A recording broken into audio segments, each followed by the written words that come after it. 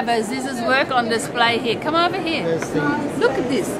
Isn't it just fantastic work? Catch the light on that. Look at that. Oh, look at this. Look at that. Very nice work. They are sculptures.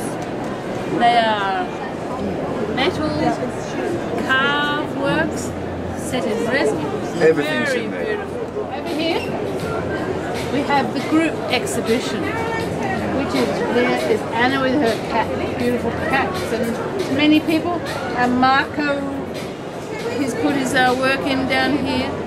All of them are fresh new works that have been put on display specifically for the Art Sydney. And here is Benjamin Kearney. Benjamin Kearney, who is influenced by the 60s and the pop art. Yes, I've been painting since I was 4. Life keeps happening to me, so like time gets taken out of painting time. But now I've got a lot more time to draw and paint. I kind of love flowers. I think they're a female thing. They're flagrantly sexual. Jellyfish, nature. And then I do collages. And the collages, this one's the Isle of the Rebel Women.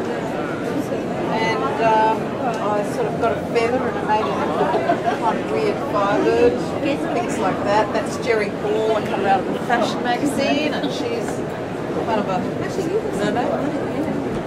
And I love the sea. I love things like the sea, and I have got no Piscean in me. I don't think. Or any planets anywhere near Piscean. This is my Malpite fig trees. I love trees. I love jellyfish. This was a drawing cruise, and this is Mia, the model, and it looks like she's a bit of a captured by a slave trader or something there. But I love the reflections of the water on her body, and that's a very nice guy who's another artist, and he was wringing out his socks or something there. Probably had to wash his socks in there. Yeah. I do experiment with my medium a lot, pushing it around, trying to do things I haven't done before, and explore possibilities that other artists might not have thought of.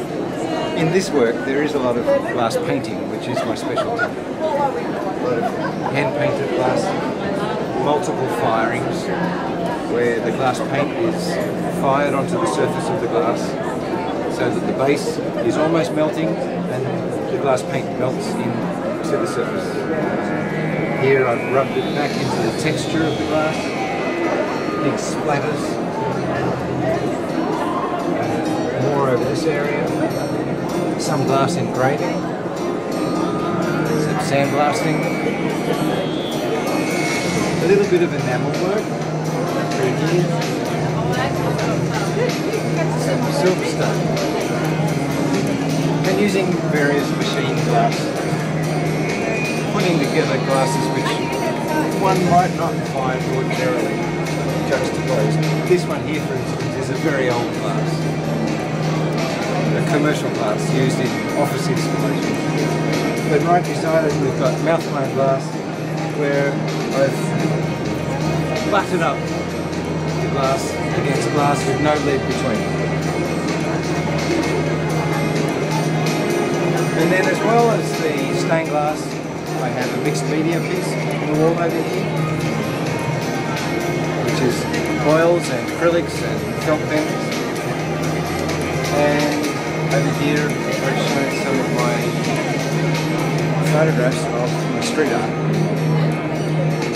So these are paintings on billboards, hoardings, building hoardings around the street. This one still exists at the moment, down in Fouveau Street. The others are no longer there, so we have a photographic record only. This here is a study I did.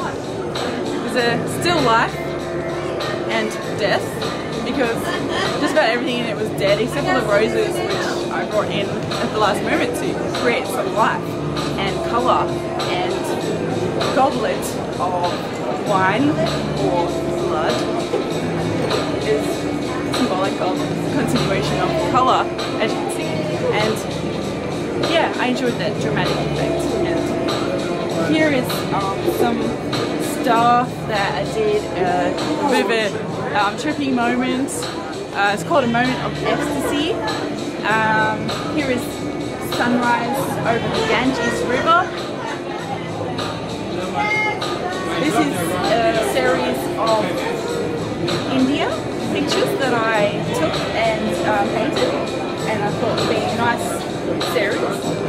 Here is an African theme, and funnily enough that you can actually organise them in so many different orders, but they still match up, and I didn't even realise that until I finished it, because the trees they just match up. It's weird, but they do. Yeah, these are all like visionary things, and a bit of Ganesh. They're from India as well. And here I have she was modelling at my school, and the study of a skeleton. Skeletons are cool. We've all got one.